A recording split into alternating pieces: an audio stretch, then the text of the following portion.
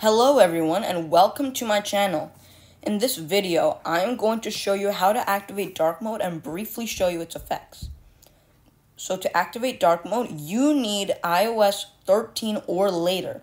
It only works on those OSs, as dark mode was not added until iOS 13 came out. So you need to make sure you have that.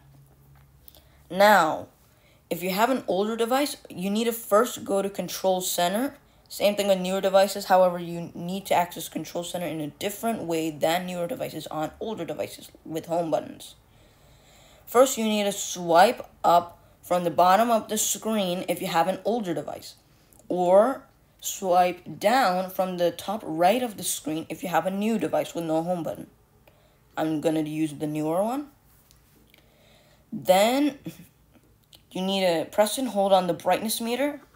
That will show you all of the available options on the bottom. As you can see, I have True Tone on and Night Shift, that's off. However, there's also dark mode, which is the purpose here. So, turn that on. Now, go out of Control Center. As you can see, dark mode has changed the look of my wallpaper. So, that happens only with stills wallpapers, of course. Like, for example, if I go into the calendar app, it's turned completely black because of dark mode. When I turn dark mode off, it turns white. That's apparently one of dark mode's effects. If you like black a lot, best to keep dark mode on. Same thing with other apps, like settings.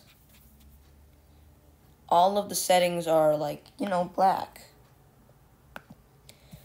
So I think you get it now. Basically, it turns all of your apps black, most of them at least, and also could change what a stills wallpaper looks like a little bit. Not as much on this wallpaper, which I have on my iPad Pro here, 3rd gen. However, this actually could have better or less effective effects on some wallpapers. Some of wallpapers, it's more intensified, like it's sometimes completely different, or on some wallpapers, it's less, like it does not even change them at all sometimes. So that was the purpose of this video. Thank you for watching. As usual, like and subscribe if you haven't not.